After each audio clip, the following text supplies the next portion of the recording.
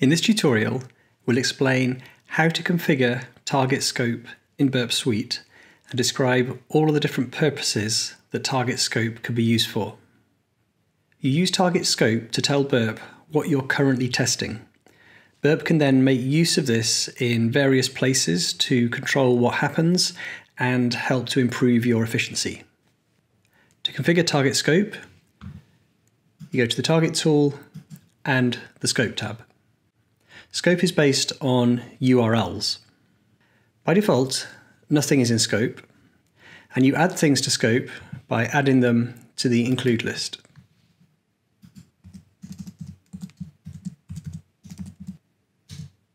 If necessary, you can then exclude some items from scope by adding them to the exclude list.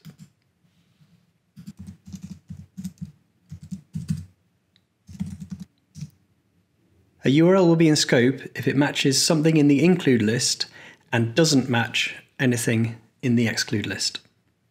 Some common ways to configure scope are that you can include a single domain, or a folder or path within a domain, or you can configure multiple domains and paths together.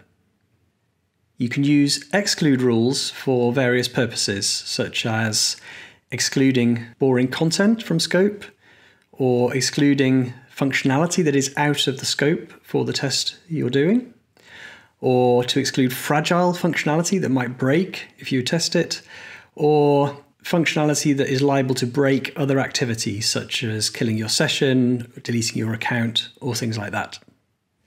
By default, target scope works off simple URL prefixes, and this is suitable for most purposes. If you enable advanced scope control, you can then define scope rules based on each part of the URL individually: the protocol, the host or IP address, the port number, the file path, and you can use regular expressions for each item.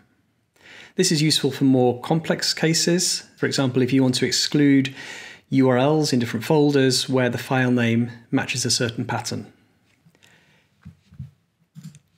In general, the easiest way to define scope is to browse the target application with Burp's browser and then use the context menu on the sitemap or tree or table to define the scope.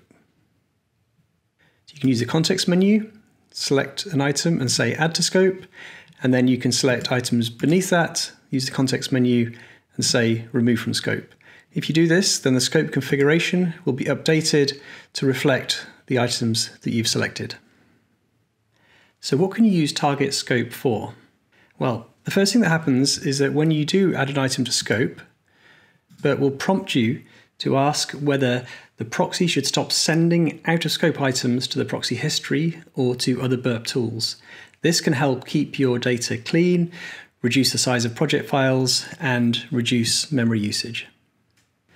In the sitemap, there is a view filter, so you can select to only show in-scope items. Everything else gets hidden from the view. You can do the same in the proxy history. Burp Proxy's interception rules can be based on the target scope. So you can define rules which will only intercept items if they're in target scope. If you've configured a target scope and you go to perform a scan, Burp will automatically pre-configure the URLs to scan based on your scope.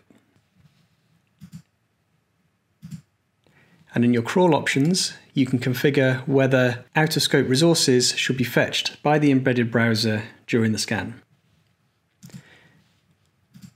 If you create a live task, you can configure the scope of the task based on the target suite scope.